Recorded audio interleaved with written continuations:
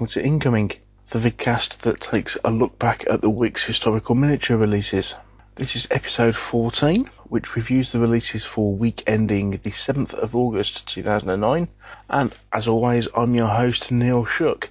A very warm welcome to the show. I think for the first time we have an unusual show, in that every miniature featured in this show happens to be 28mm.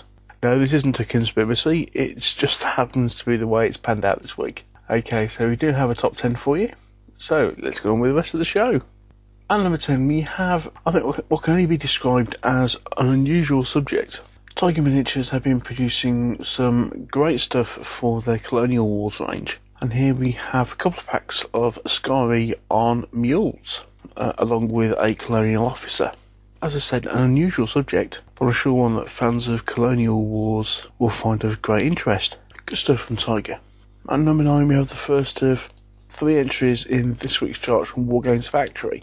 Now, Wargames Factory announced this week that they're starting to produce some metal miniatures to go alongside their plastics range. This is the first of their offerings this week. It's a figure of Julius Caesar sculpted by Steve Seller, who you may recall was featured on the show a couple of 3 weeks ago with his re-release of Greek Hoplites from Gorgon. A pretty nice figure this, although it does appear that he's wielding a broadsword as opposed to a gladius. Tony Reedy came out with a comment to me to say that it really doesn't look that big in real life. And though I do like this figure, it does highlight one of the issues when you're mixing and matching metals and plastics, even from the same range of figures. You know, plastics by their very nature can be a lot more delicate than their metal equivalents, since plastic isn't limited by the sculpting constraints that metal is.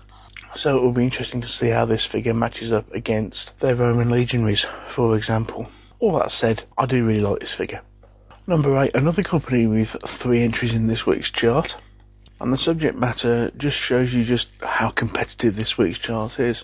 Now, the first previews of a couple of this pack happened to be in the charts a few weeks ago, but this is a pack of Panzer Grenadiers from Bolt Action Miniatures, and they've taken an unusual step in releasing a half-track complete with a crew in the process of dismounting. Now, it's a great subject, a really nice looking vehicle, some well-sculpted minis, but I must admit I think its gaming applications are somewhat limited. Obviously, as this is almost more like a diorama as opposed to an actual wargaming piece, especially when at least half the pack are in the process of dismantling off the half-track. So I expect to see these features as vignettes in upcoming World War II games on the show circuit, but I think its actual gaming application is possibly a little limited. Back to Wargames Factory at number 7, and this is the other metal character figure they've released this week. This is a German tribal leader, again sculpted by Steve Seller, and whilst again this does suffer a little bit from oversized weapon syndrome, it doesn't seem as pronounced as on the Julius Caesar model. And I must admit, I just prefer the different dynamic pose of this model, but by the look of things this will actually fit in really well with their current release of Germans. Number 6, the second Warlord release, and this was a figure that they previewed on their site a few weeks ago, and it's just gone into their new releases.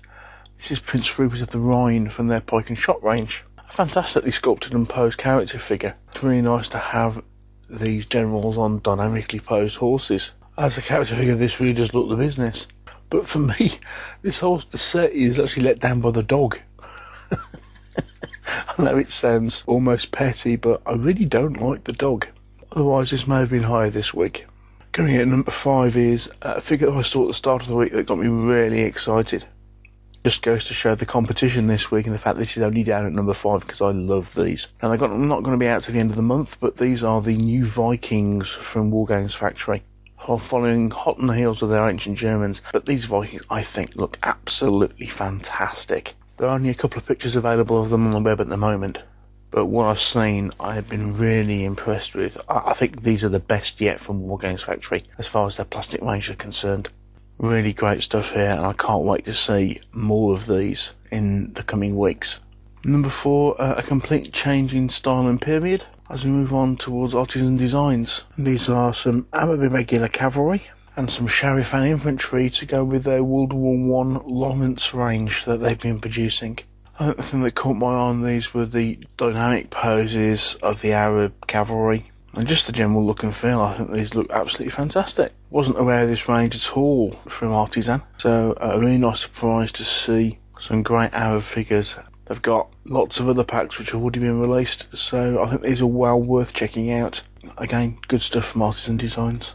At number 3 we have a continuation of a new range from, must be one of my favourite sculptors, Mark Copplestone. These are new packs from his Glory of the Sun range, which revolves around the armies and enemies of Louis XIV. And here we have some French and Dutch sergeants, followed by 3 packs of Dutch infantry. We have 2 packs of musketeers, followed by a pack of Dutch pike. As I said, a huge fan of Mark Copplestone. I just love his elegant and clean sculpting style. Yeah, the figures are well detailed, but it still leaves really nice areas for paint to flow into. You know, they're some of my favourite figures to paint, Copplestones. And whilst this is certainly an unusual period for gaming, I don't think you can go far wrong by some of Mark's figures. I think these just look great. Number 2, we have more plastics, and this time from the Perrys. Yes, unusually we have a Perrys release which is not number 1. These are the first previews of their French heavy cavalry pack that is due to come out soon. And here we see the 2 variations that they are producing. We have Carabiners and also Cuirassiers. Not much more to be said really. Perry's Napoleonic cavalry.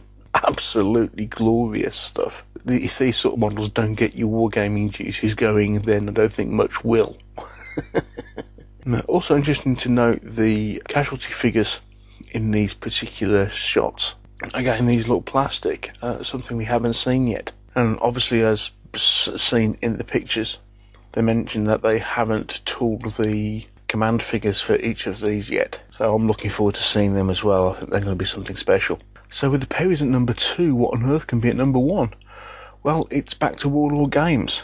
Another figure they previewed a few weeks ago and have finally released. This is another character figure for their pike and shot. This is the Earl of Essex in full heavy cavalry regalia. Why is this my number 1? It's one of those weeks where it's hard to put your finger on it, but I just really like the pose, the sculpting quality, just the overall aura that this figure projects. I think this figure would make a great centre point for anyone's Civil War army. At the risk of repeating myself this week, I just think it's a fantastic looking figure. Really impressed with this. So there you have it, my top 10 for this week. And to be perfectly honest, this week has been probably one of the closest when it comes to my favourite figures of the week. I think you could throw a blanket probably over the top 9 of these. So they are all really good and of a similar high quality, and I really like them all. So a great week to be a 28mm scale historical wargamer. Well, that's it for this week. I hope you've enjoyed the roundup, and thank you very much for watching. Don't forget you can always catch more of my news, views and interviews on the Meeples and Miniatures podcast. Go to the links at the end of the show or download it from iTunes. I'll be back next week with another top 10. Until then, take care and I'll see you soon. Bye.